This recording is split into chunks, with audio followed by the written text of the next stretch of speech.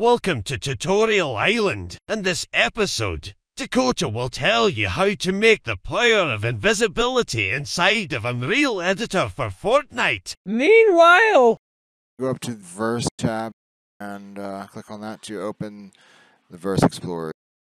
Right click on that, create a new Verse file. Once you've got your new Verse file, we'll name that. I'll leave a copy and paste thing down below. Just copy and paste that either way. It's a good practice to type it. Alright, so once we got that programming done, we also need an item spawner, which will spawn in our keycards. So search for the item spawner and place it into the level. And inside of the item spawner, there will be an item option in which you will look for the Fortilla Keycard, because in this we want to make it so the player holds the Fortilla Keycard and they will vanish.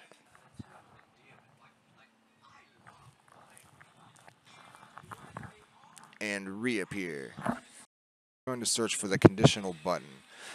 And then the Conditional Button can be placed into the map, and it'll take a certain item, and we're going to be using the Fortilla Keycard.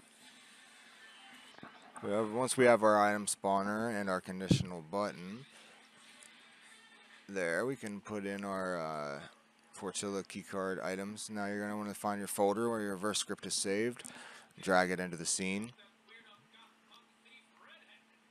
and then we can populate the variables. We just have over here we're going to hit our eyedropper tool and select our Conditional Button, which will make our programming happy. After that, run the game and you will be invisible.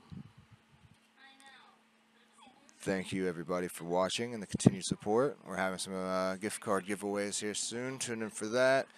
More tutorials, whatever you guys need to learn, put it in the comments below. I'm backed up on projects right now, but whenever I get caught up, I'll be releasing more videos more frequently, better in-depth stuff. If anybody wants more information on the programming, just let me know, and I can provide that as well.